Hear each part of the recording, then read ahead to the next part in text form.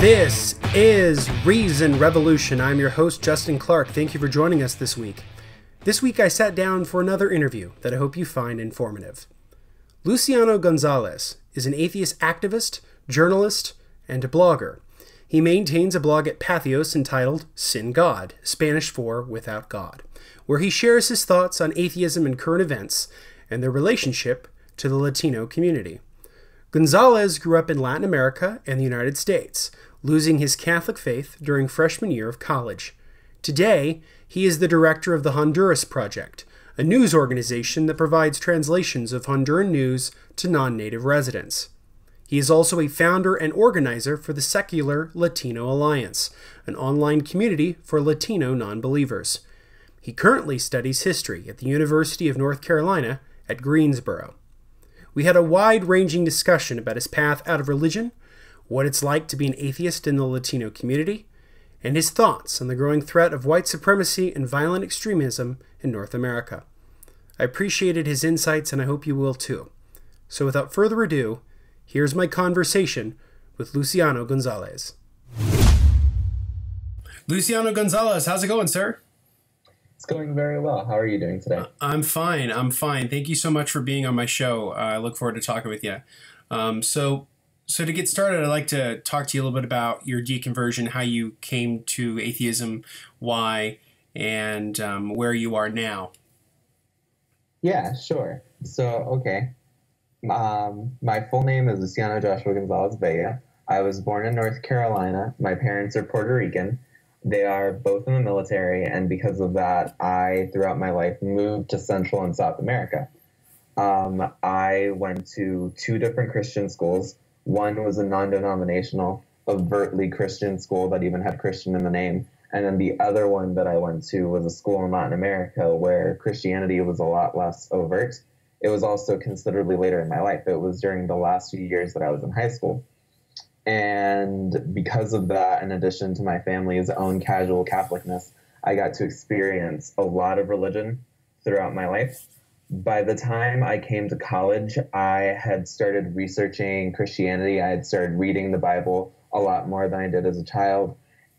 And ultimately, by the time I had finished my first full school year at the University of North Carolina at Greensboro, I deconverted. I became an atheist.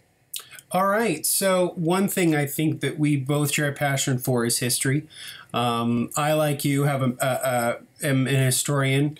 And I basically, in some respects, became an atheist around the same time you did. I became an atheist my first semester of freshman year of college, too. That was back in 2009, so I feel kind of old, but if you'd be so kind, kind of explain to me the process of how you sort of let it go and why. What were you reading? What were you thinking about?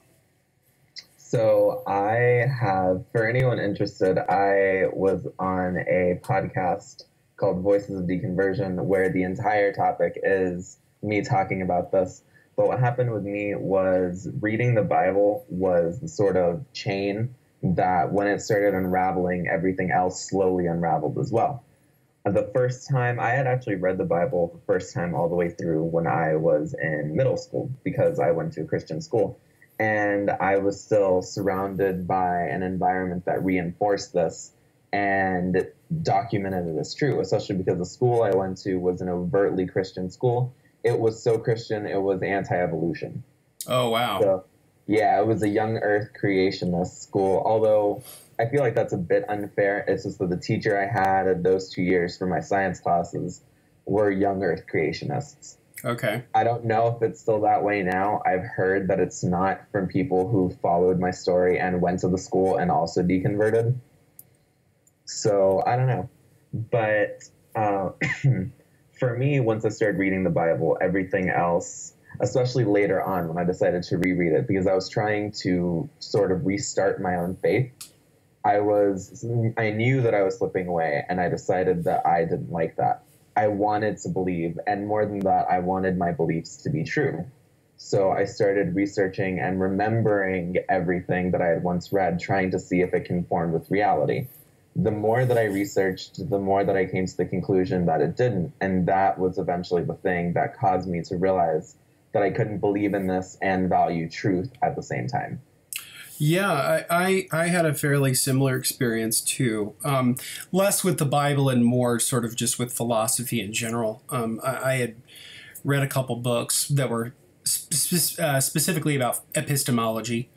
And at that point, I sort of systematically sort of rejected religion. Now, unlike you, I didn't grow up with religion. My parents were non-religious. I've said before, I can probably count on one hand the amount of times I've actually been to church for religious reasons. So it's very interesting to hear multiple perspectives on this, because as someone who was sort of never in it, it's nice to hear sort of what it's like to sort of, I guess, sort of be in it and then just be out of it. Yeah. Sure. Go ahead. Sorry. So for me, I feel like I'm trying to think of like the right way to say this. Mm-hmm. Despite what people think of Latin America, many people in Latin America are Christian, but they aren't necessarily young earth creationists. Mm-hmm. I remember living in Honduras. Young earth creationism, which was what I was into when I moved to Honduras, was actually sort of frowned down upon. Even the school that I went to, which was a Christian school, wasn't a literal Christian school. They had a Bible club, and also most of the teachers talked about prayer, and most of them didn't even pray themselves, but they were believers. But I actually got into debates. One of the first things that led me down the path, which would eventually take me to atheism, was the fact that I would get into debates in biology class, and I would lose. And I'd wonder why it was that I was losing. So I'd start researching these claims more in depth.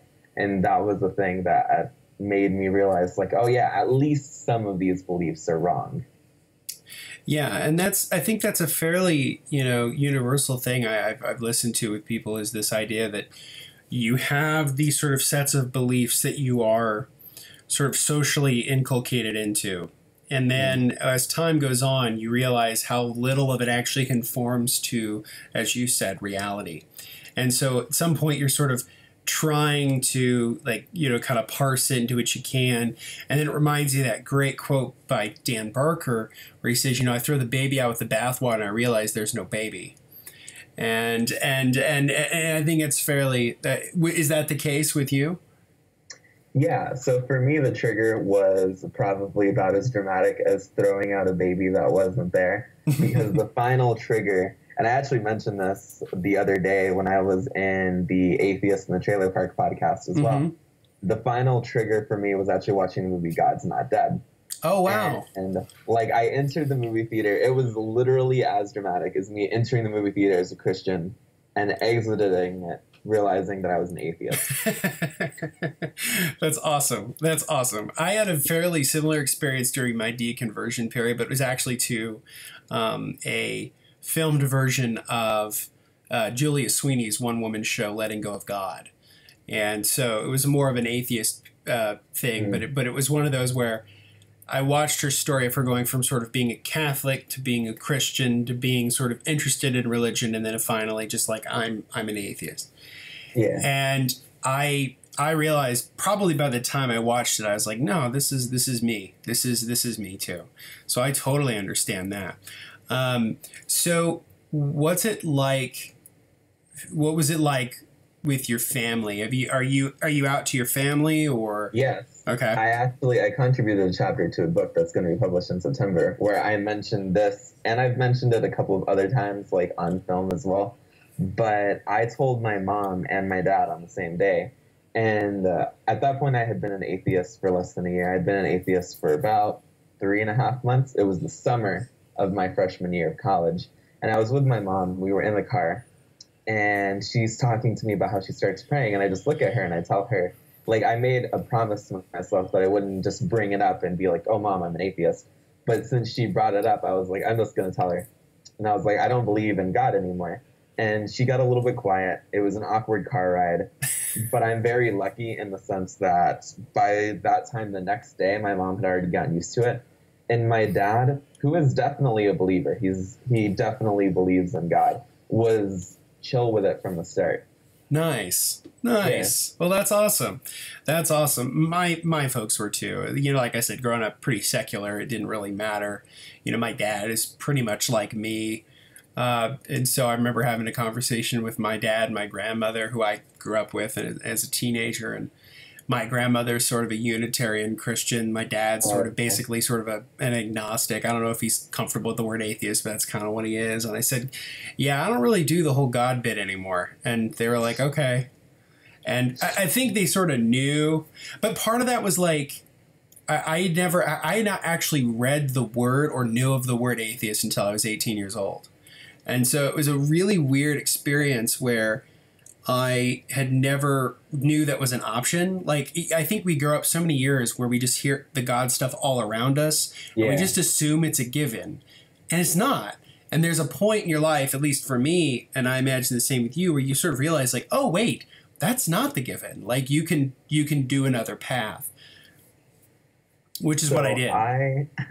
In my case, it was kind of weird because I knew that there was a position where you don't believe in God. I was consciously aware that this position existed. Mm-hmm. I didn't know what the name was until I heard of The Amazing Atheist for the first time. And it was watching his videos which like made me be like, I should probably research the Bible more and see what I can think of to say if someone at my university comes up to me and is just like, hey, I'm an atheist. Like, I want to know both how to treat them with respect and also how to be like, I'm a Christian, and here's why this is right. So for me, it was actually learning more about the fact that that word existed that made me want to go and research. Interesting. So you've come out and you are very prominently out. Your family's fairly cool with it and everything. You know, so I know that you are a founder of the, I want to get the name right, the Latino Secular Alliance. Is that right?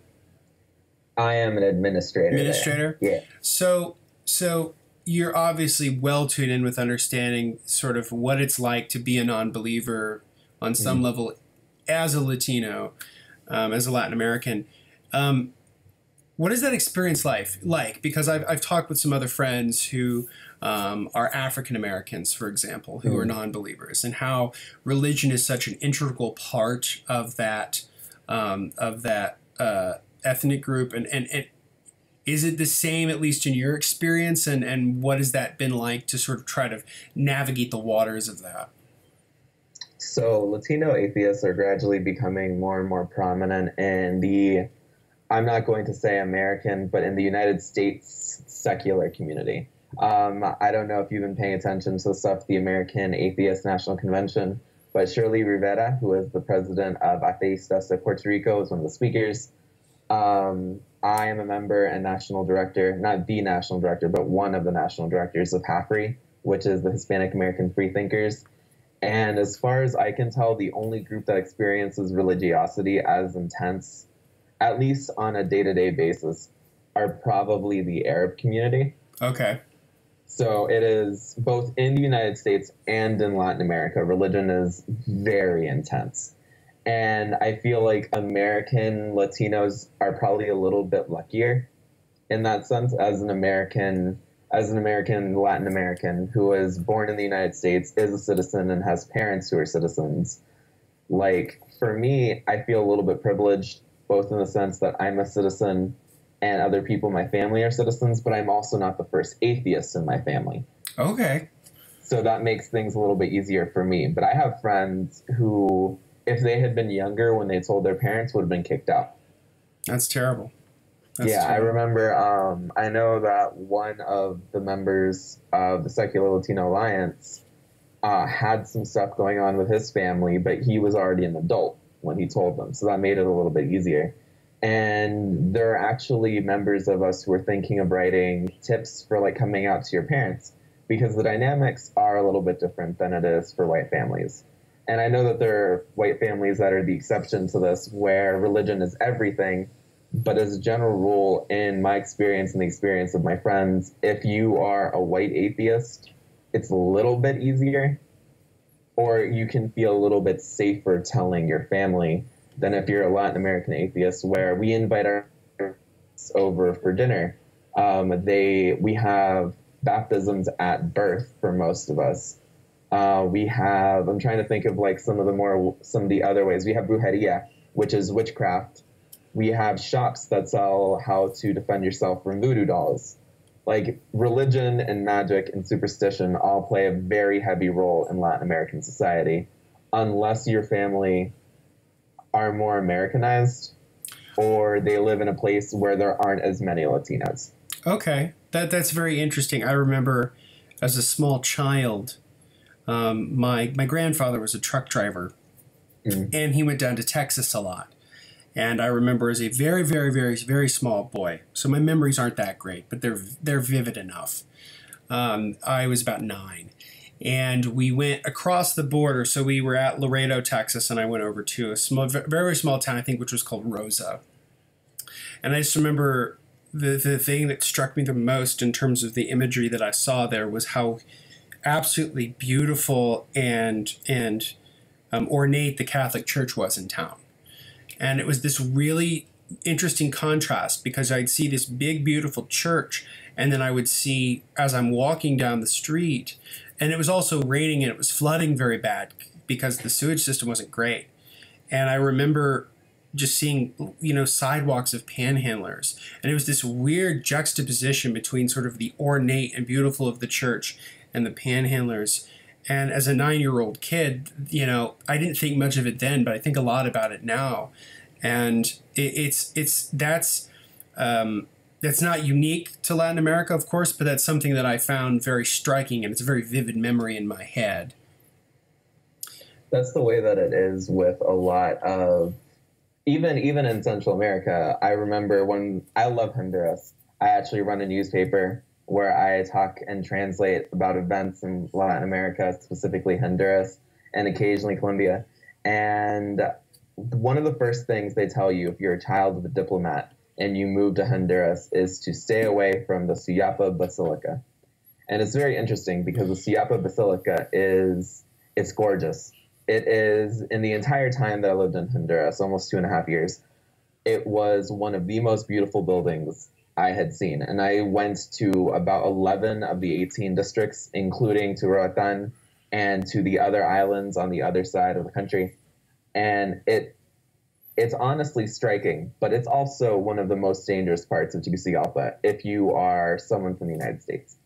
Wow. Because you will get robbed. We had friends. I actually have a good friend who was an embassy worker who went there on her first day before she got her briefing, and she got robbed. Wow. That's pretty harrowing, I would imagine.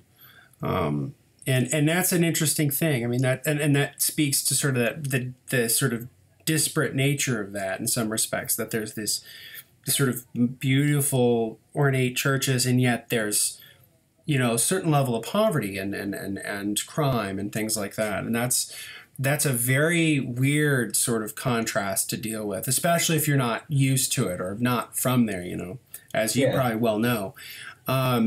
So how'd you get into activism? How'd you get into atheist activism? So when I first became an atheist, I thought to myself, on the very same day that I watched God's Not Dead, I made the decision that I would eventually become a vocal atheist.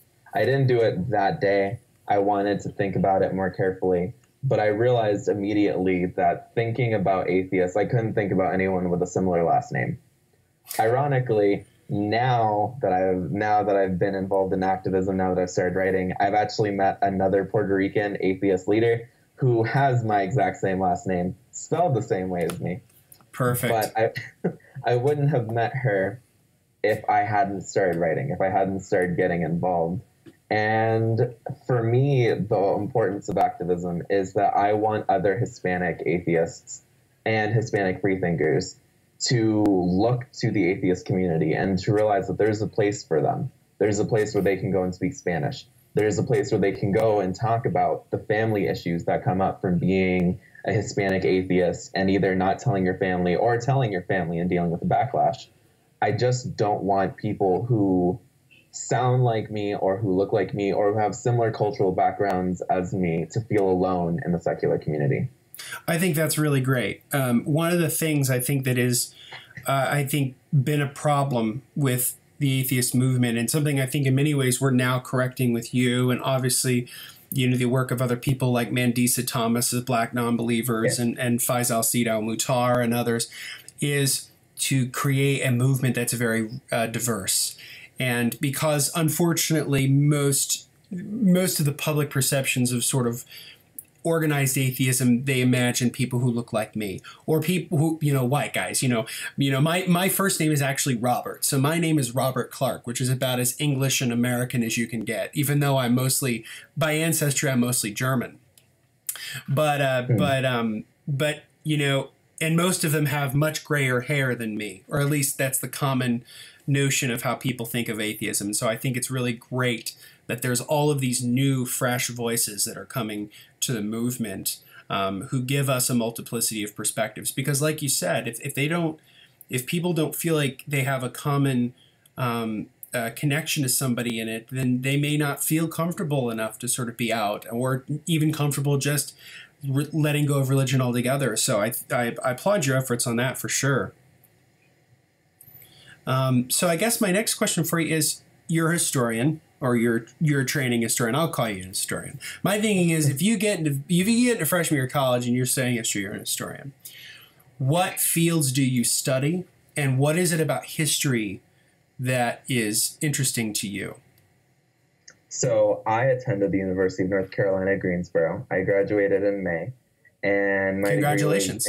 Thank you. My degree was in history with a minor in anthropology.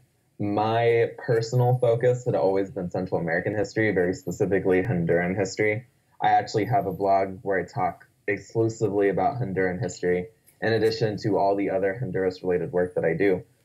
But the thing about history that got to me was actually originally that I was very interested in mythology.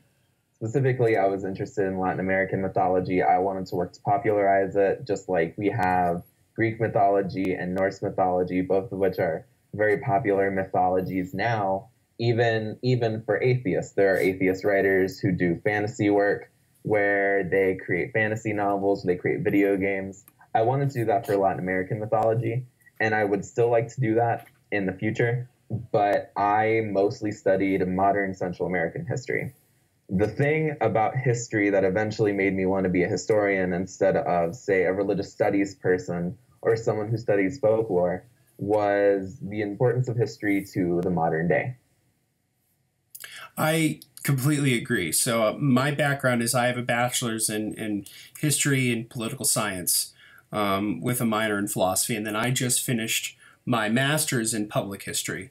And wow, nice. And I wrote my master's thesis on Robert Ingersoll, the late 19th century orator, and his connections to the Midwest. I mostly focus on Midwestern history. I'm here in Indiana, and religious history and intellectual history. So that's kind of what I do.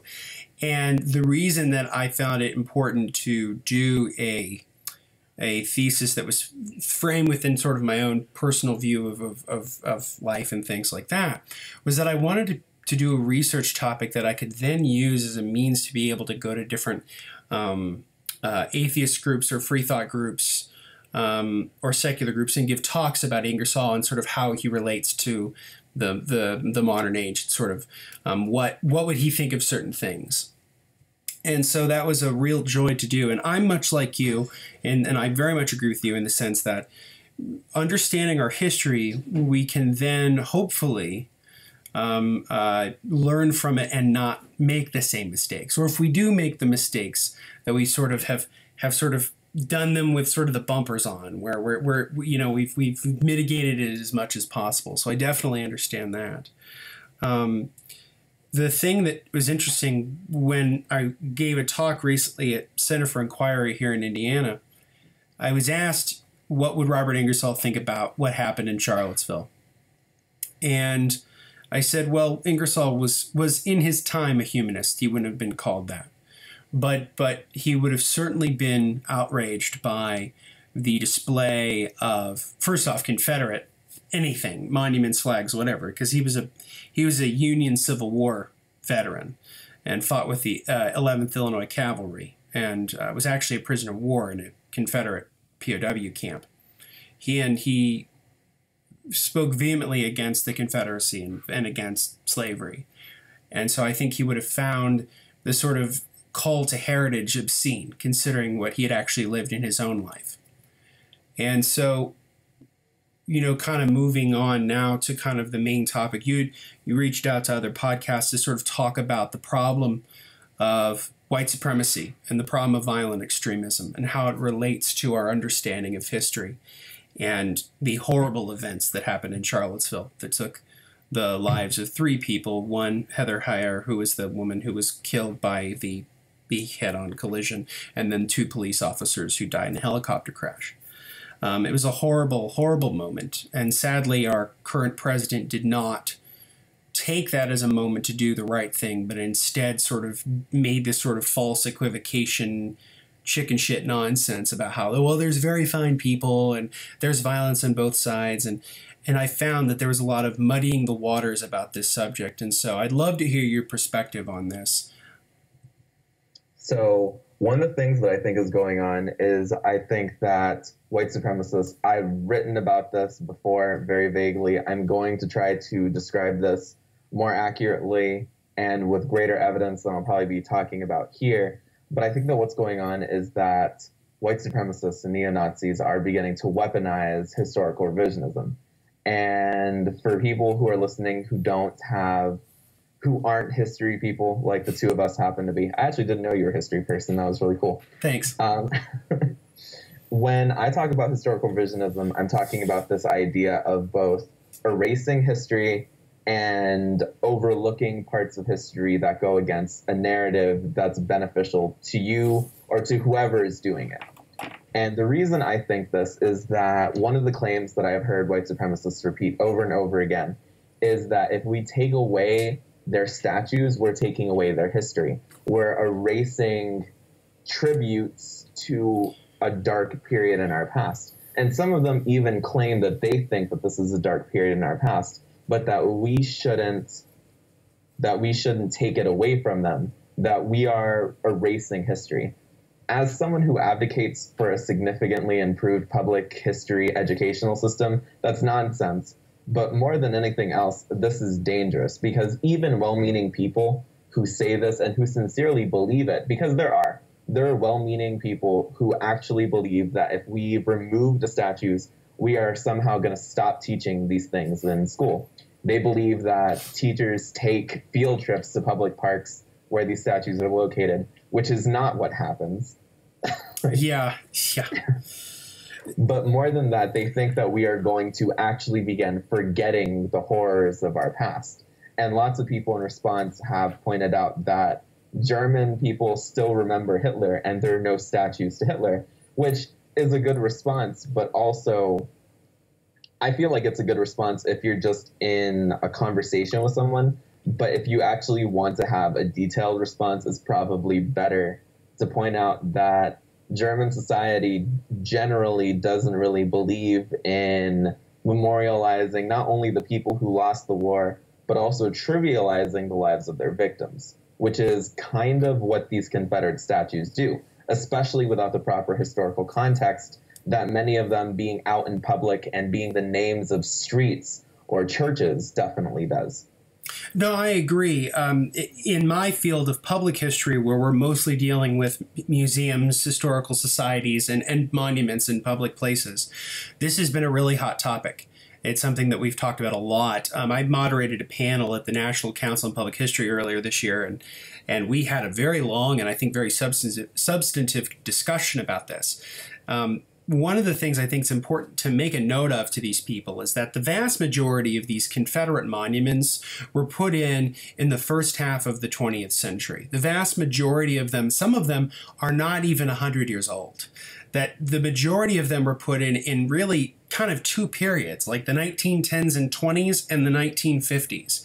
And both of those periods are periods of huge amounts of racism in the culture. The 1910s and 20s is the second wave of the Ku Klux Klan, which not only had a problem with African Americans, but also had a huge problem with Catholics, with Eastern European immigrants, and with Jews. And these monuments were sort of testaments to that sort of culture.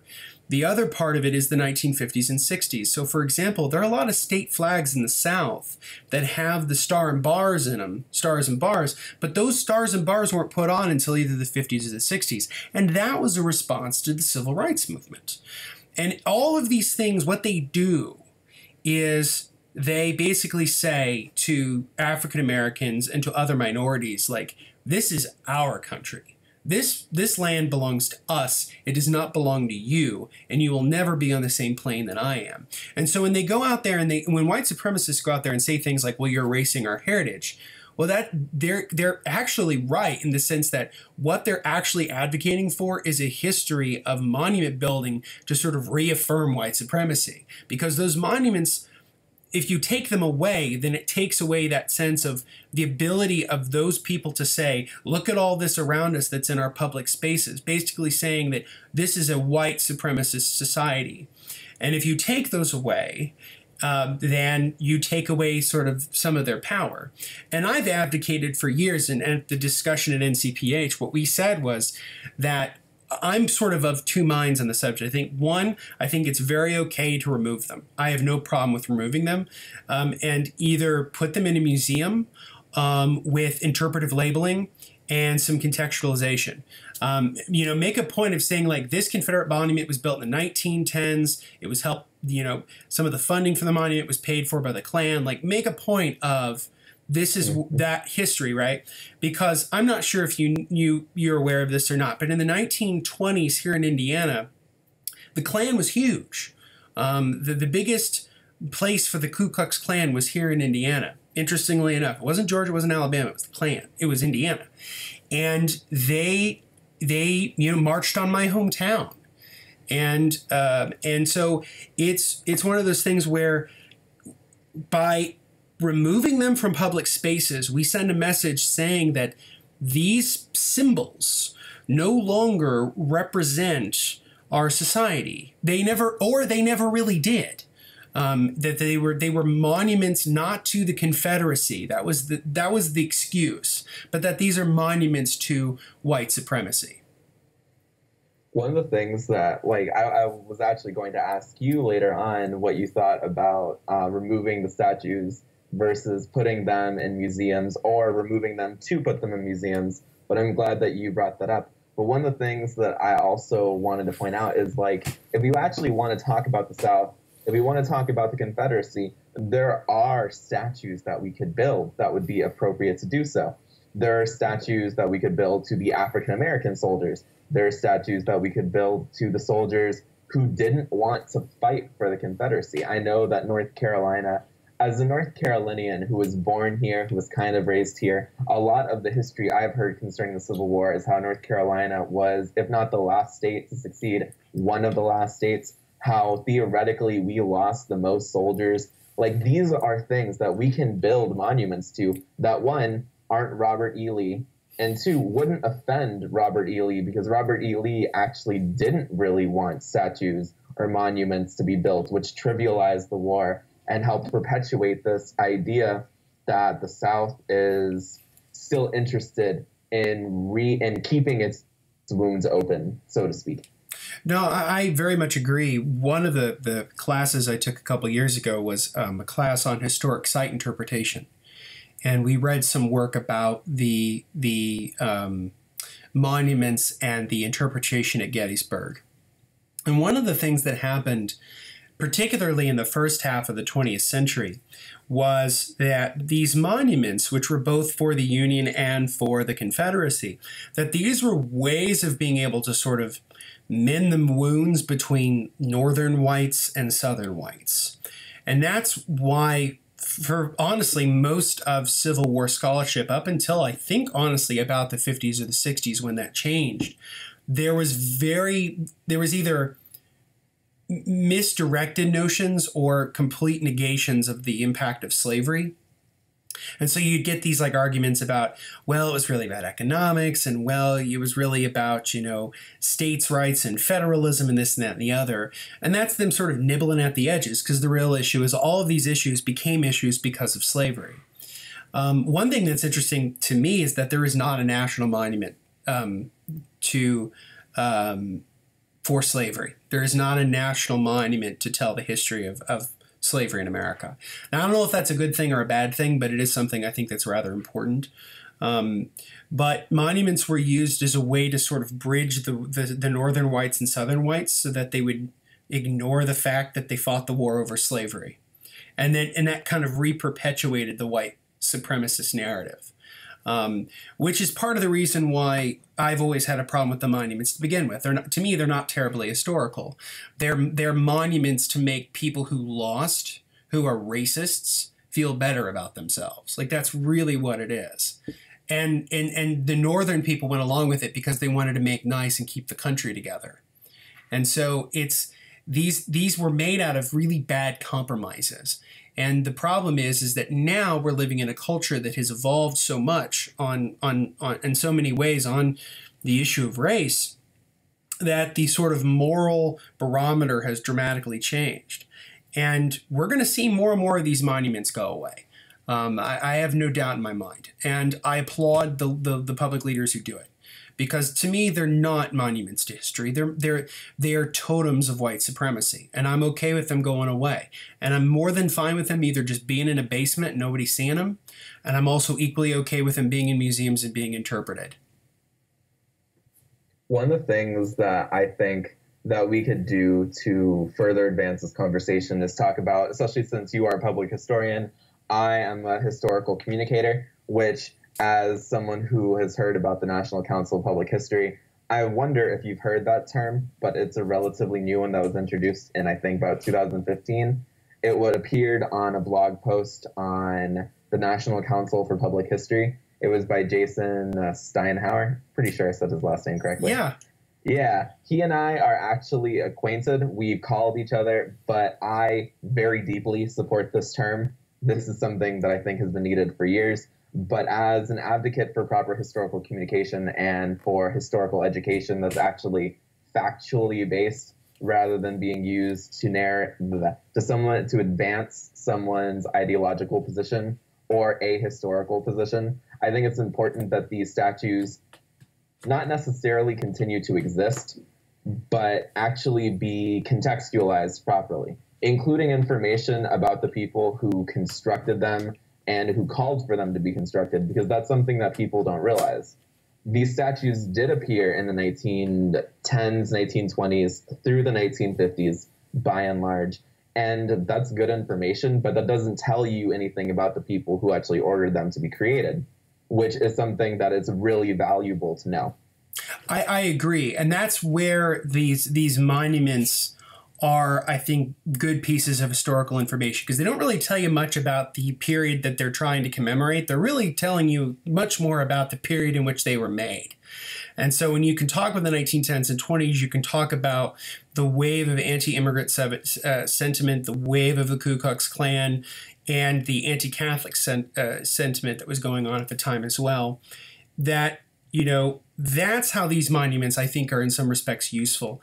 In terms of Steinhauer's work, I follow him on Twitter. I've never talked to him. I would love to reach out to him because I love what he's doing. He is a very friendly guy. You absolutely should. I think what he's doing is great, and he's doing for history what a generation ago Carl Sagan did for science. And Carl is one of my heroes. Sagan is part of the reason I became a public historian, because I didn't want to just be a scholar in sort of this stuffy ivory tower. I wanted to do historical scholarship that was relevant to people and that I could share with everyday people. Because my thinking on the subject is that if all we're doing is making history for each other, then really we're not doing anything worth of value. Because to me, history is a broad component of an old term that I love, but I use all the time, called civics. Mm-hmm. And civics is the broad term. Today they use social studies, but I prefer the term civics. That's history, economics, government, and these fields in public schools are not always adequately taught. And I think that one way that we as history communicators can sort of correct that is to be both scholarly in our research and in our interpretation, but also accessible and entertaining it in our delivery.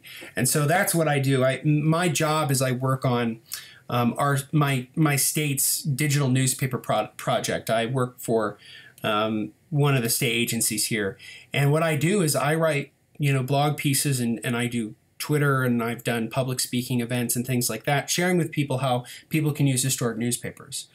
And I think that that's one of the things that's important to me as a public historian, is getting the message out there, because I don't like, in my opinion, I just don't really like the sort of the attitude or the sort of the milieu of academia. I don't like it. I think a lot of these people are stuffy, and their heads are so far up their own asses that they're just sort of incapable of being able to see something and how it can be relevant. So I'm very much interested in, and I'll reach out to Jason. He seems like a really great guy, and he's doing some great work. So I'm really glad that we're on the same page. It's really cool.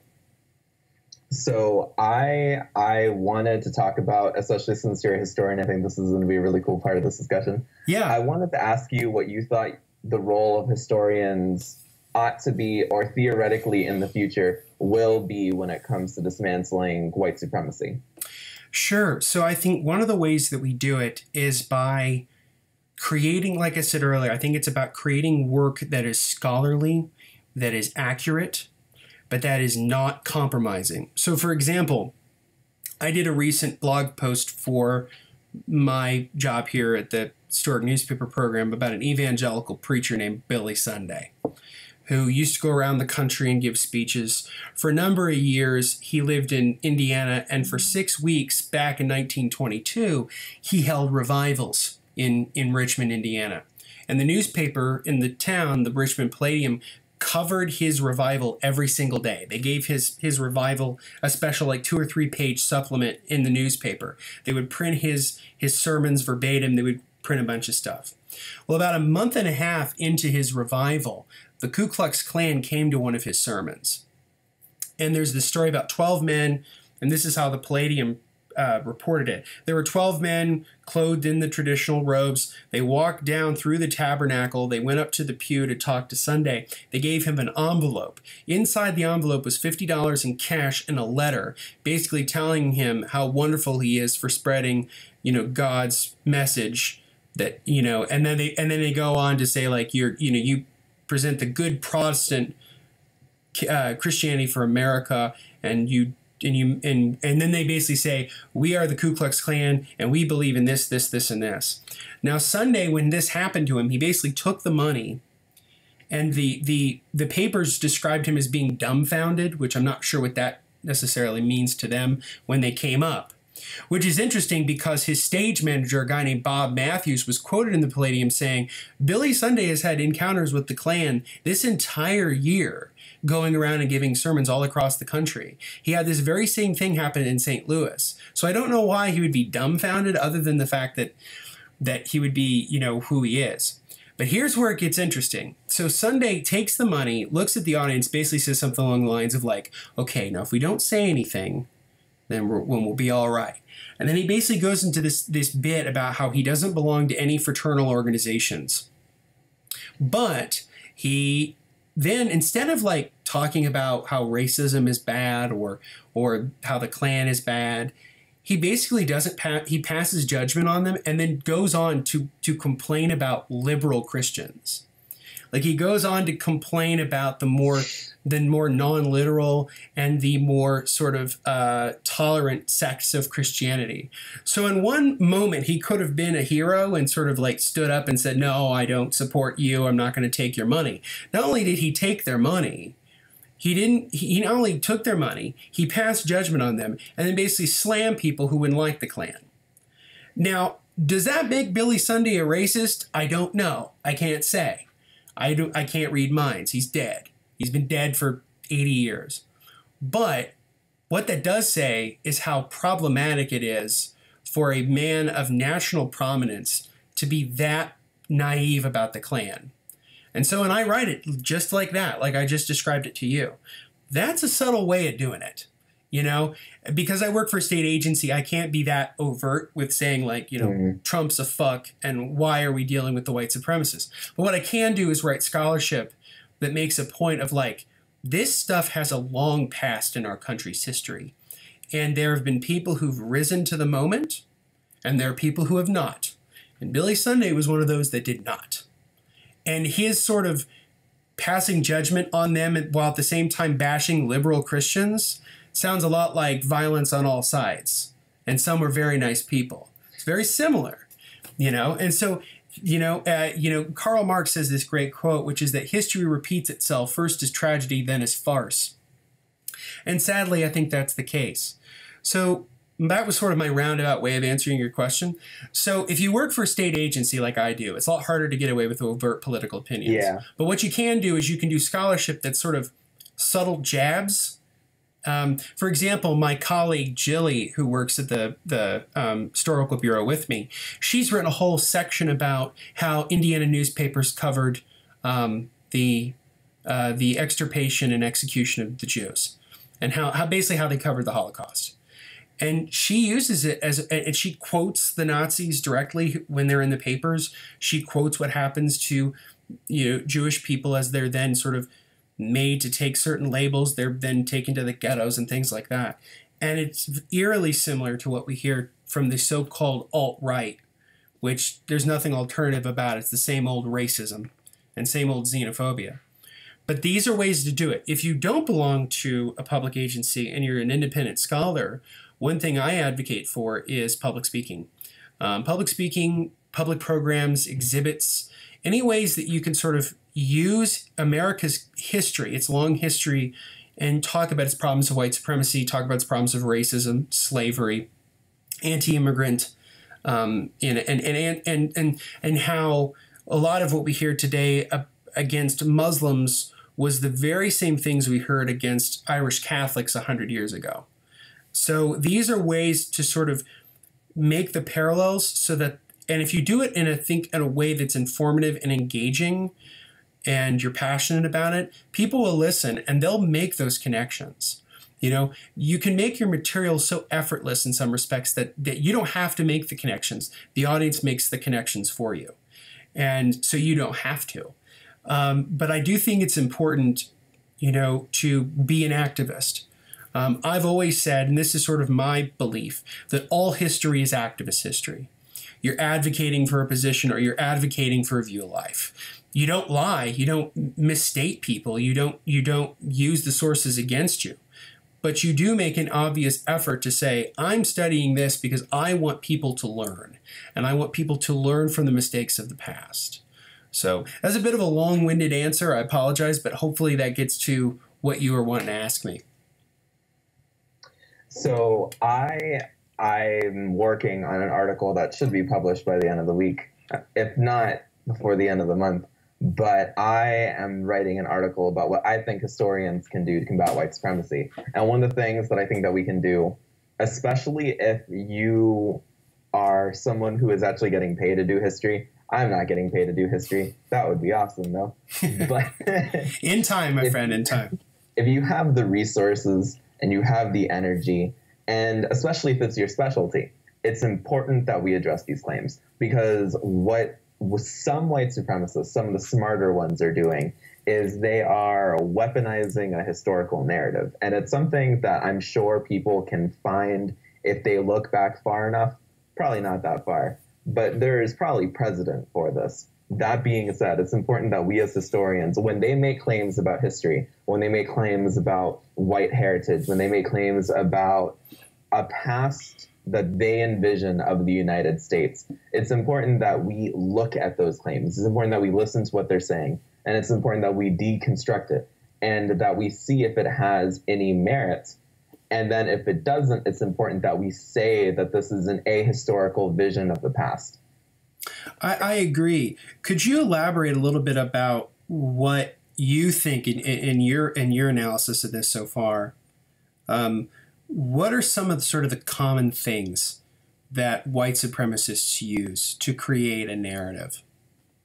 So some of the common things that they use is, in my experience, and I actually have done unofficial research, I have spent time sort of trolling and lurking on these pages because I want to see how it is that they envision the United States. But one of the common things that they do is they want to position themselves as not necessarily victims, but possible victims.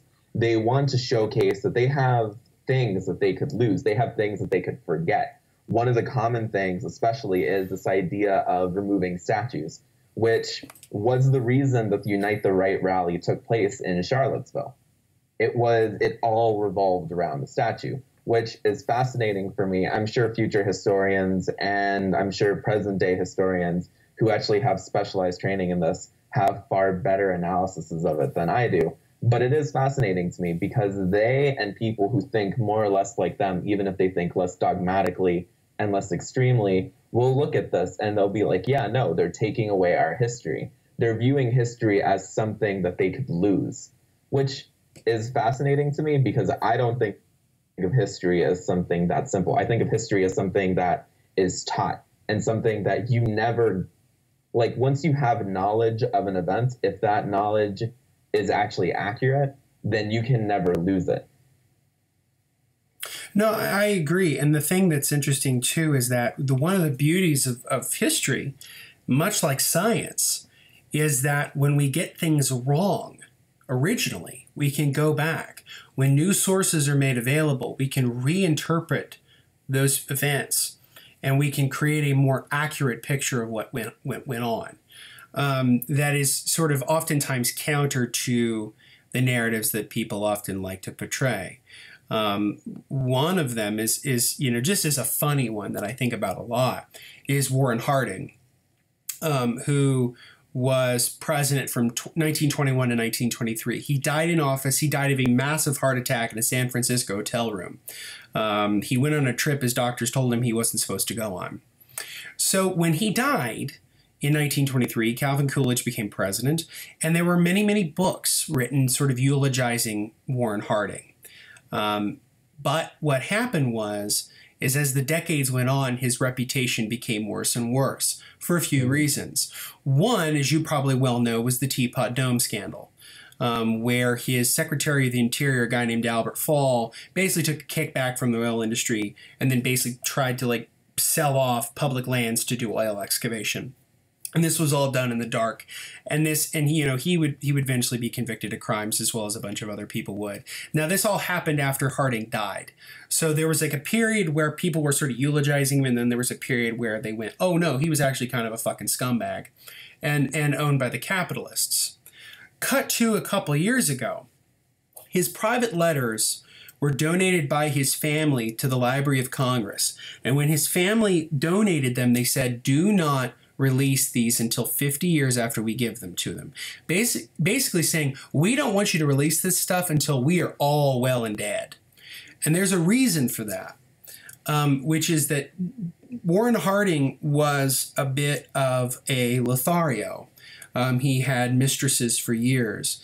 In the 1950s, there was a woman who published a memoir claiming that her daughter was the offspring, the illegitimate child of Warren Harding. And it's true, she was. But what these letters contain are basically extremely sort of disgusting, very lewd conversations he would have with some of his mistresses. And he even had a nickname for his penis. His nickname for his penis was Jerry. And so when he would sort of talk about his dick in these letters, he would say Jerry longs for you tonight. Jerry wishes to be with you tonight. Very salacious, which is interesting considering, we're coming right out of the Victorian period, we're into the progressive period, where social mores weren't that great. So here's a president who died and was sort of a martyr for his death. Then it turns out he was actually kind of a fucking scumbag and ran the government like it was a fucking corporation. And then years and years later, it turns out he's a fucking perv and cheated on his wife. And so now Warren Harding is universally recognized as one of the worst presidents in American history. And that all happened in a span of 75 to 80 years. So history can change based on new information. That's kind of a funny one, just because I love to tell the story about how the fact that Warren Harding had a nickname for his dick But John Oliver did really great bits about Warren Harding. But yeah, so that's one way. But in a more serious note, one of the things we can do is better interpretation of the Civil War. As I mentioned earlier, in the first half of the 20th century, basically up until the 1950s and 60s, when there was a wave of new scholars and scholarship, the majority of Civil War histories were written very in a sterile fashion. They mostly focused on military aspects of it. They mostly focused on the mythologizing of Lincoln, or in the Confederacy's case, the mythologizing of Robert E. Lee and Jefferson Davis. And so what you would get is, instead of history, you get hagiography. And the notion of talking about slavery was sort of this ancillary thing, and we're not going to bring it up. Cut to the 50s and 60s and into the 70s, you have a wave of new scholarship on slavery in America and the slave trade, fugitive slaves. And this all culminates with some modern Civil War scholarship that's really great, like James McPherson's Battle Cry of Freedom, Eric Foner's work on the Civil War, and other really great scholars. So things can change. And my attitude has always been that a final history has never been written. You know, that we are going to always recheck the assumptions that we've made as scholars and base them on our evidence. And so that's what I think is very important in combating this sort of stale narrative that white supremacists want to push, so that we can, by recontextualizing history with new information and new sources and new scholarship, we can then take the narrative away from those who seek to use it in dubious ways. So I think that one of the things that I think you were talking about actually related to an idea that I had for something that should be, at the very least, in public high schools. We should have a course on people using history as propaganda. I agree. Yeah, because I can think of a few examples. One of the best examples I can think of off the top of my head for a historical figure who underwent a transformation like Warren G. Harding, at least in our understanding of their personal history, is like Mother Teresa. And I know that it's really easy for us as atheists to pick Mother Teresa, but it's still true.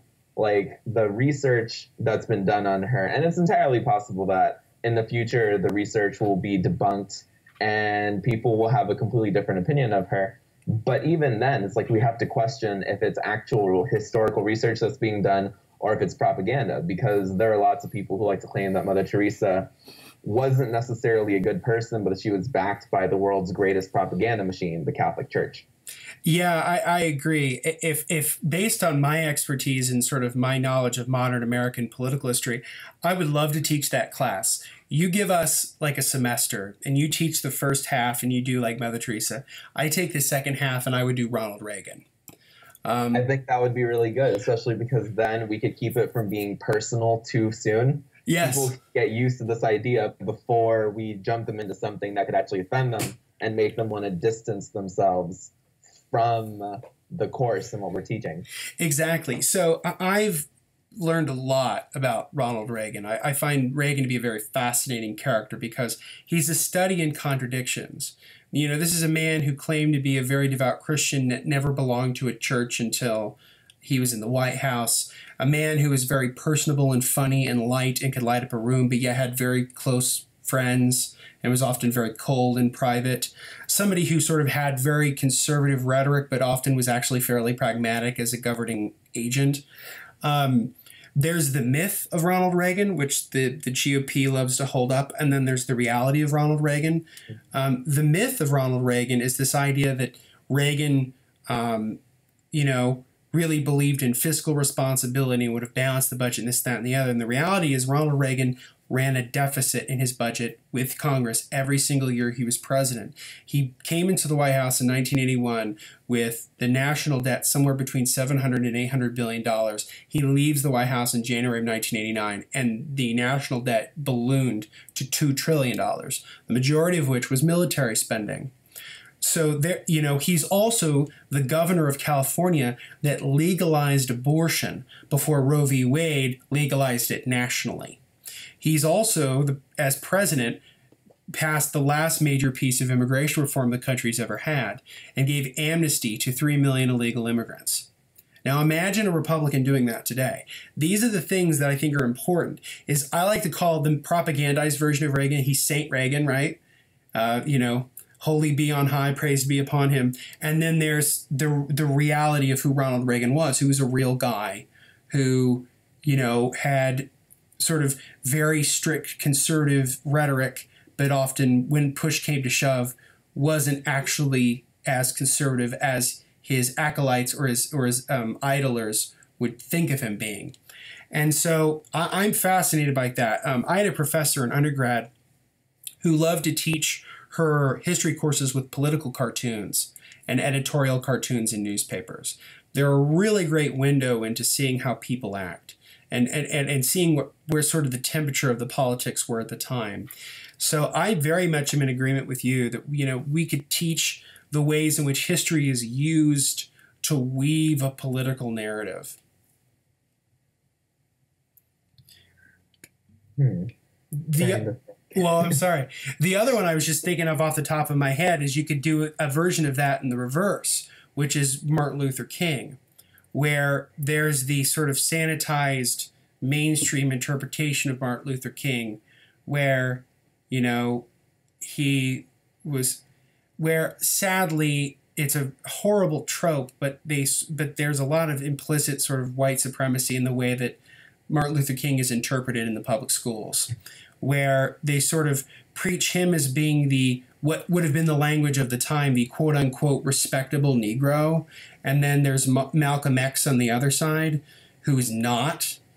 And that's sort of the implicit racism of how that's interpreted. And it's still that way today. If you go to a public history class, or not a public history class, but a public school history class, when in reality, they were deeply complicated men who had an interesting and sort of symbiotic relationship with one another. The other thing is that Martin Luther King was fairly radical.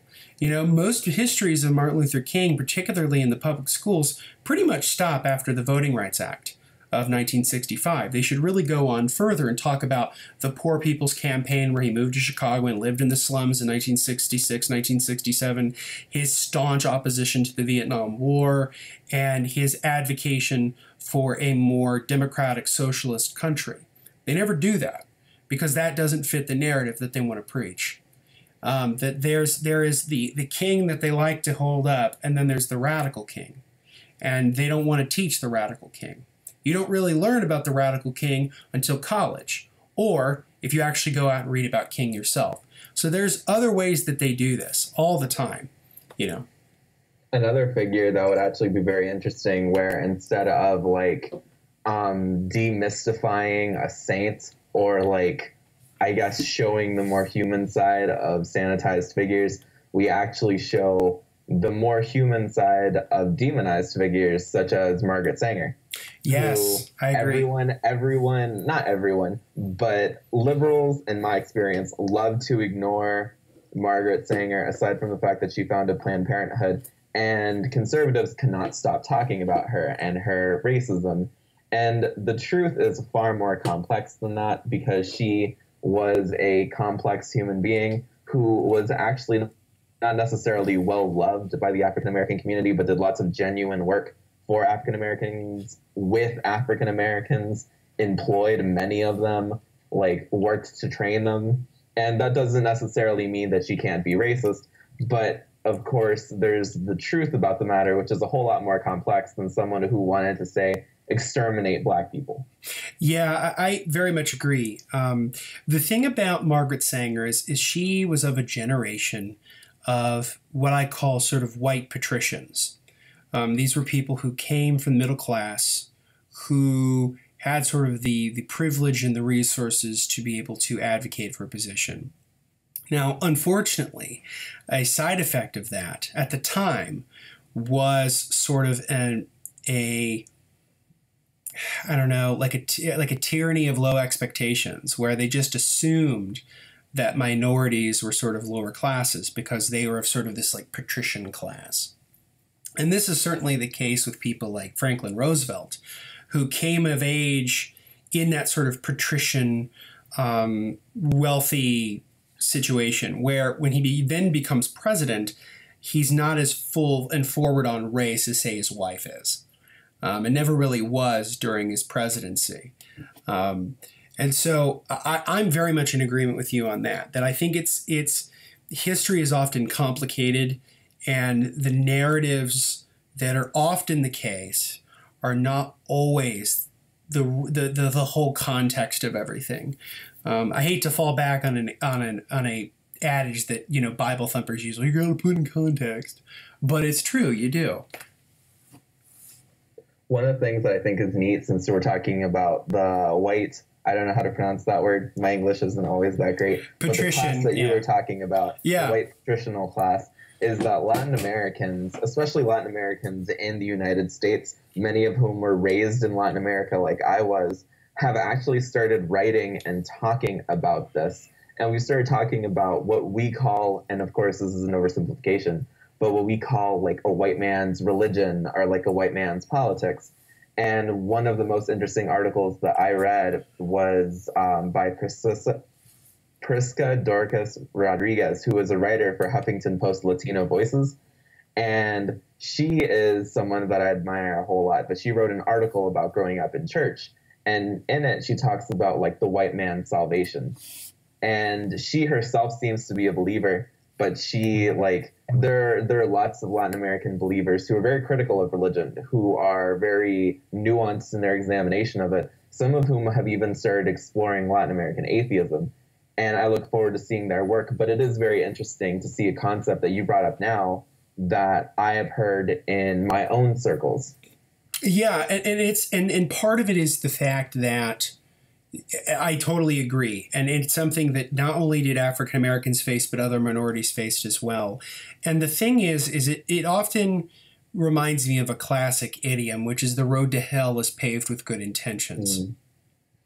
And I think one of the, there were a lot of people of that period, particularly people who advocated for some of the more egregious forms of pseudoscience, basically, I'm talking about eugenics, is this idea that by sort of purifying the races, we can then purify society and create sort of heaven on earth.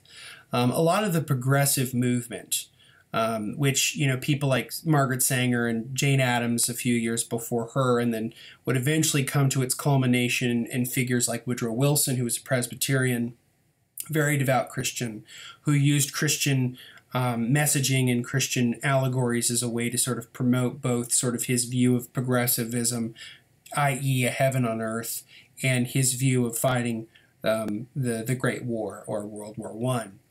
That there is this sort of, when you were talking about white man's religion, I completely agree. Because if you look at that period, the progressive period, what a lot of these leaders were doing, because many of them were very deeply devout believers. Yes, there were a lot of them who were sort of secularists like Sanger was, but there were a lot of very devout believers. And what they wanted to do was sort of create a heaven on earth. And they believed that in creating a heaven on earth, that they would fulfill God's promise on earth, and that America represented God's promise to the world.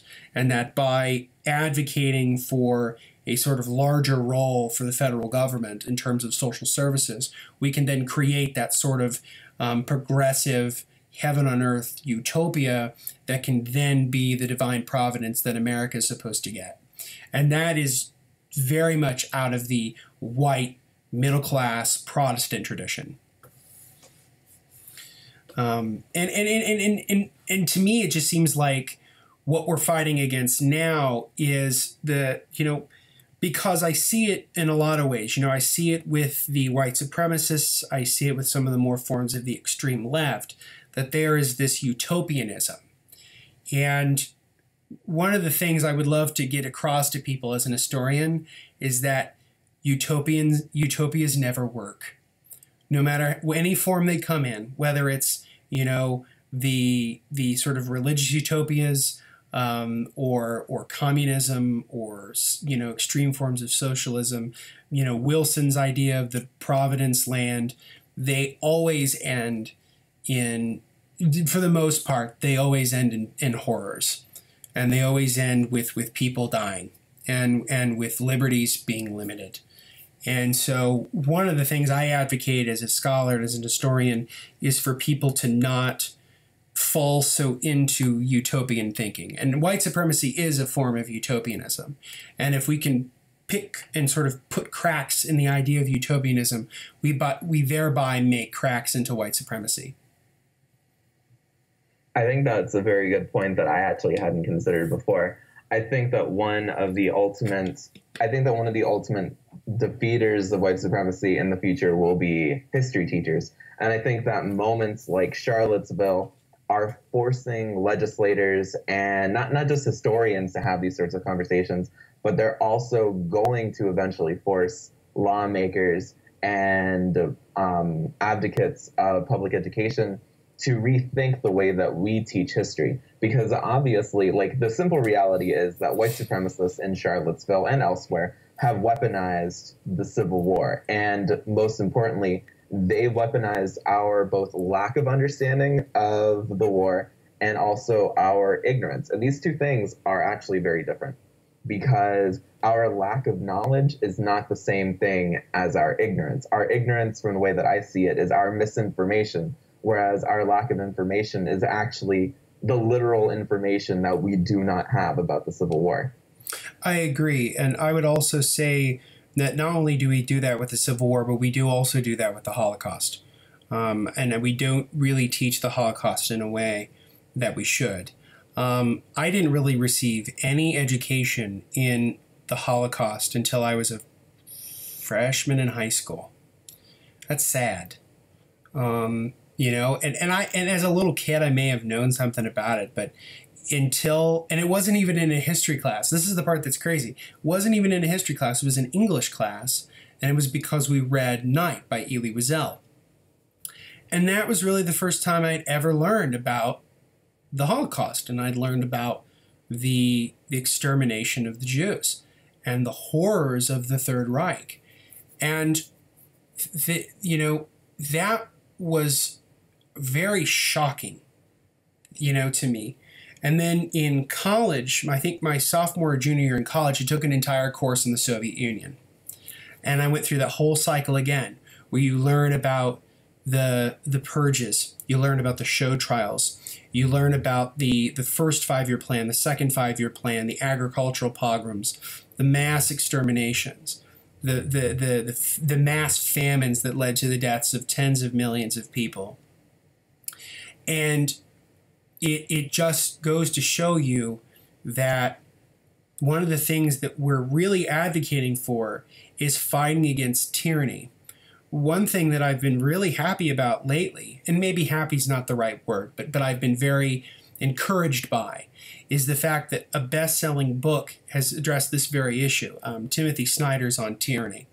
And Timothy Snyder, I think, is a professor, I think either Harvard or Princeton, and he wrote this small book about how do totalitarianisms, how do tyrannies cultivate members, whip up the status quo, assume power, and maintain it. And he lays it all out for you. And he uses the horrors of the 20th century with fascism and with communism to explain that we are not above this. There was a novel, I think, written by Sinclair Lewis called "It Can't," it can't happen here, and it's about fascism taking over America. And Sinclair Lewis has this great quote, which you've probably heard before, which is that when fascism comes to America, it will come cloaked in the American flag and the cross, and bearing the cross. And I agree with him. Fascism in this country will not come with, in my opinion, will not come with sort of the overtness of, say, the Nazis. It'll come in the way that we've seen it, where it's the propaganda campaigns. You know, if you look at a publication like Breitbart, for example, it is a bastion for, this extreme conservative proto-fascist viewpoint. And it's not much of a jump to go from Breitbart to something like Stormfront, which is a white supremacist group. They often advocate for the same things.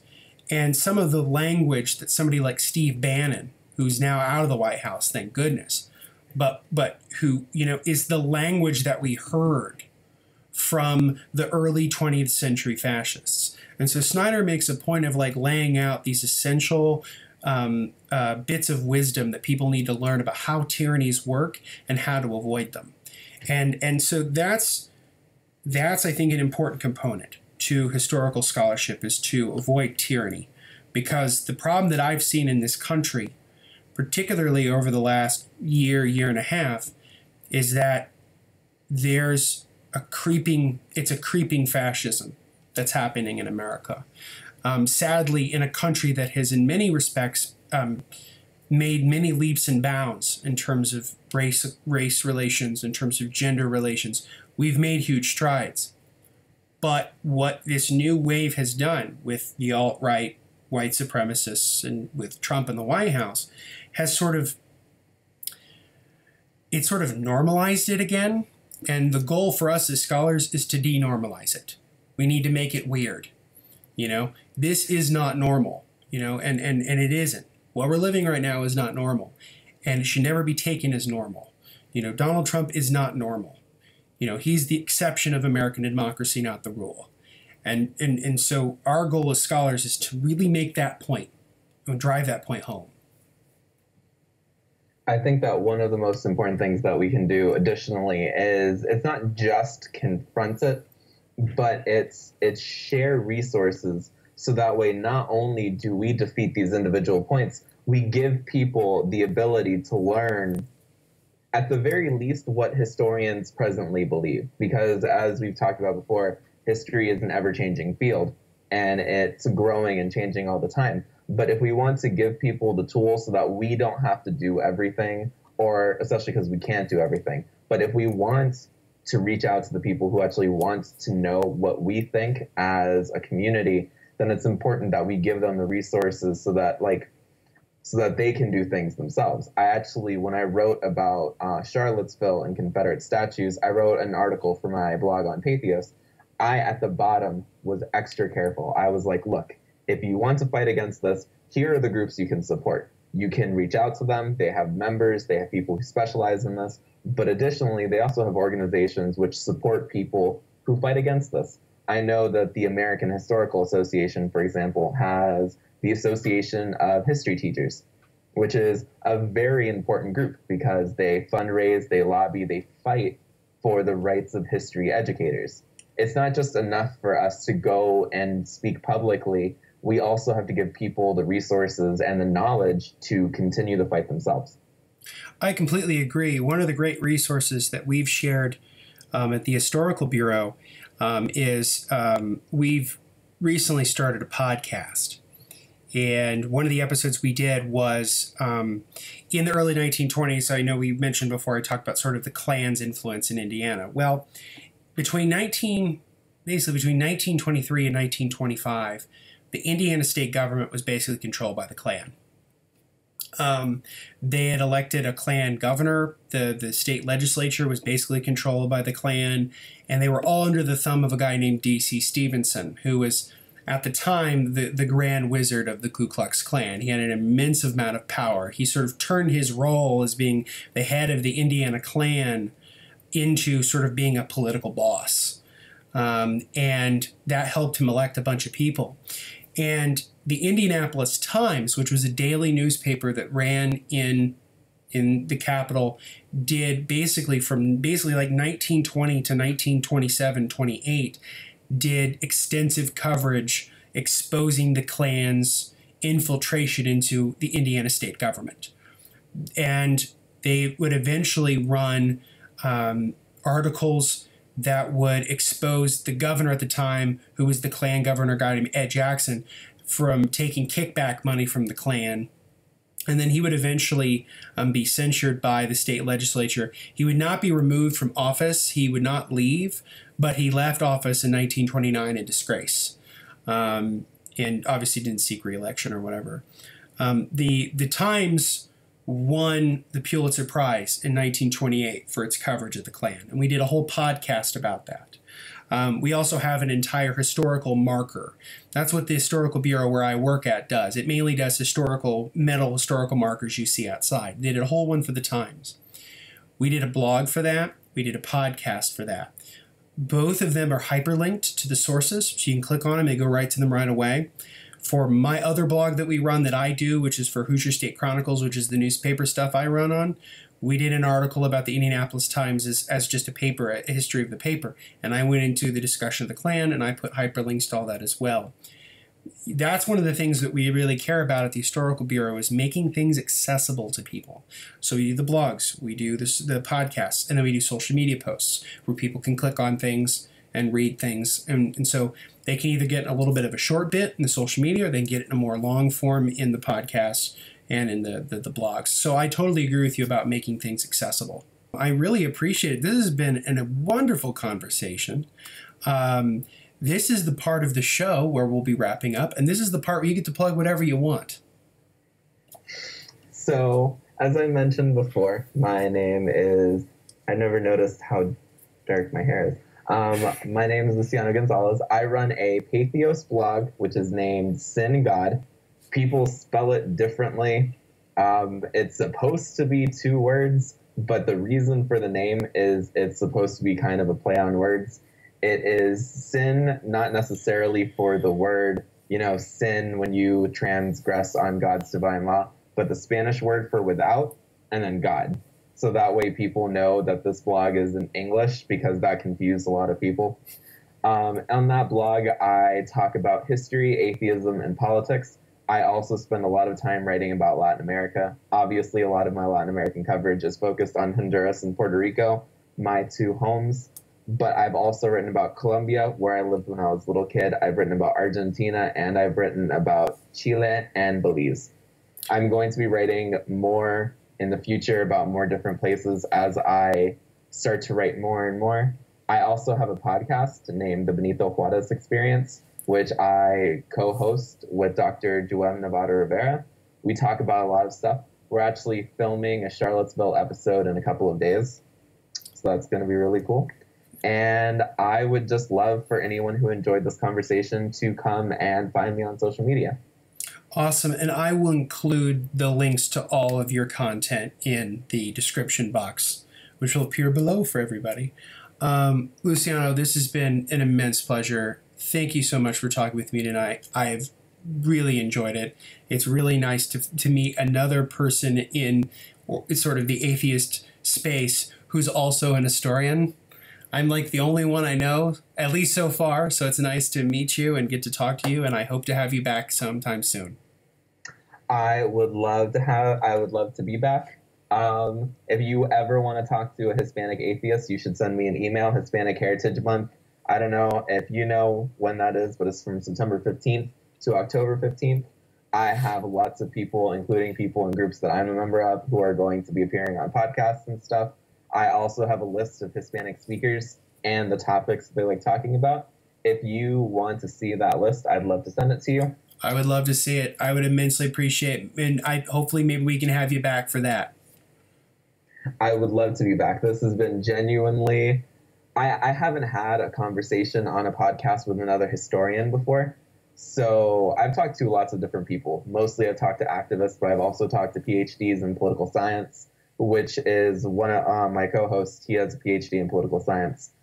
I've talked to a historian once, but we were talking about Latin America. This is the first time I've gotten to talk to a historian of North America, and it was there was lots of energy. It was great. We talked about really important stuff, and I would love to be back for any topic if you'd ever be interested in talking to me. I would love it. We'll definitely get that together. Luciano, thank you so much again for being on my podcast. You have a great night. You too. Thanks. Take care. You too. And that was my conversation with Luciano Gonzalez. That's it for Reason Revolution. Please subscribe to us on SoundCloud, iTunes, and YouTube. If there's a platform you listen to podcasts on that I'm not on, please let me know and I'll try to make it happen. Send us your feedback at reasonrevolutionpodcast@gmail.com. Also follow our Facebook page at facebook.com/reasonrevolution. You can follow me at Instagram, Twitter, Facebook, and YouTube at The Daily Clark. Until next week, this has been Justin Clark, and this has been Reason Revolution.